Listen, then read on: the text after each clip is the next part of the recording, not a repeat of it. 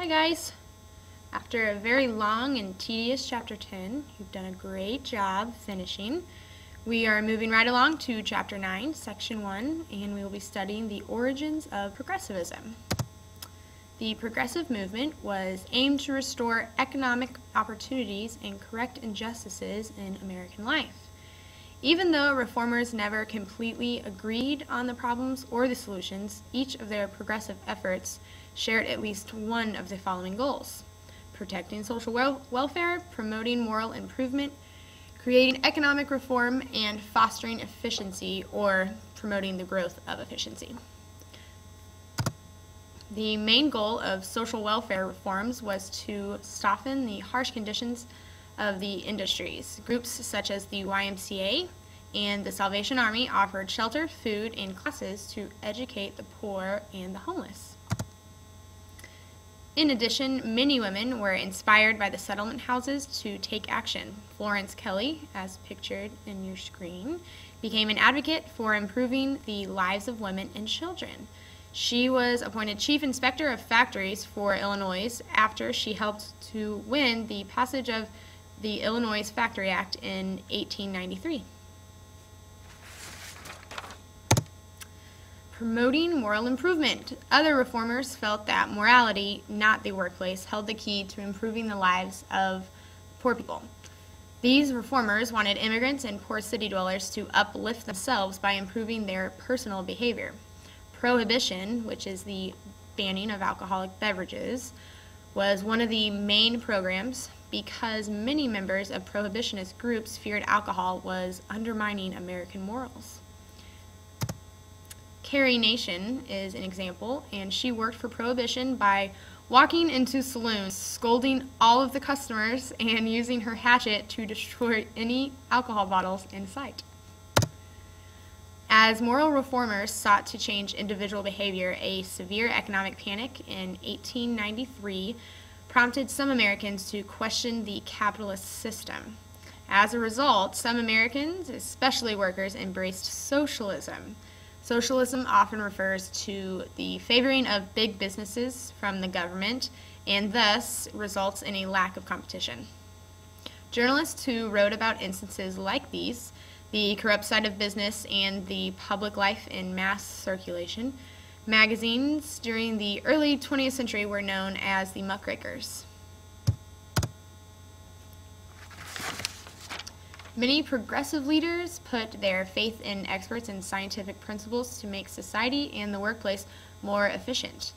In high hopes of doing this, industry reformers applied scientific management to the workplace. It reduced the tasks that each worker was required to do and put in more steps in the creation of a product.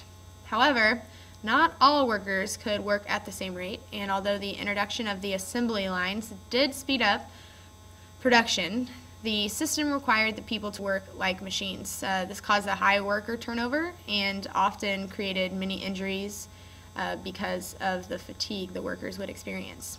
In attempt to avoid things like this happening to the workers, Henry Ford, a major player in the economic market at this time, he used the practice and lowered the workday in his factory to 8 hours and paid his workers $5 a day, which at this time was pretty good.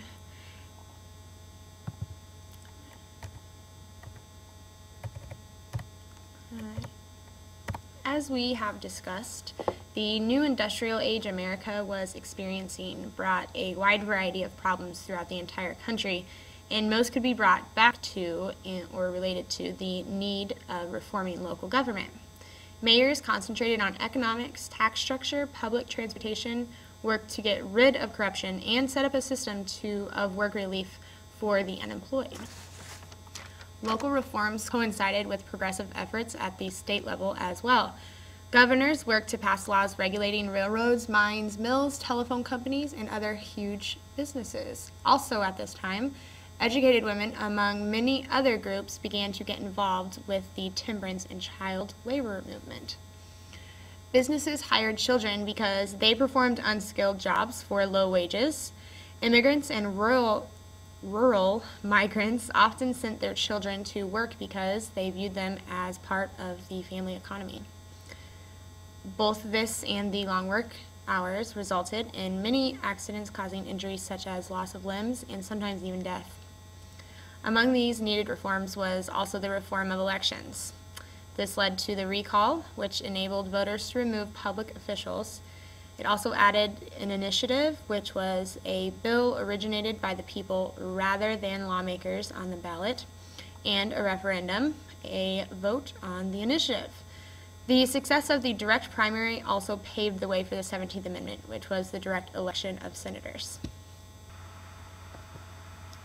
Government reform, including efforts to give Americans more of a voice in electing their legislators and creating laws, drew increased numbers of women into public life. It also formed renewed attention on the issue of women's suffrage, which is a perfect segue into our next section, Women in Public Life. All right, Section 2. Before the Progressive Era, married middle-class women were generally expected to devote their time and their lives to the care of their homes and families. As a result of the social and economic change, many women began to enter the workforce as workers and reformers. Poor women especially used this and had no choice but to work for wages outside the home. It's extremely important for you guys to know how significant this was in American life. By 1890, women outnumbered men in reaching high school graduation. The roles of women were drastically changing from less feminine to more independent ways of living. Like what we just learned in Section 1, dangerous conditions, low wages, the long work hours, led to many female industrial workers to push for ways to change each of these issues and more. In 1896, African American women founded the National Association of Colored Women, or NACW. Another reform group was NAWSA, also known as the National American Women's Suffrage Association.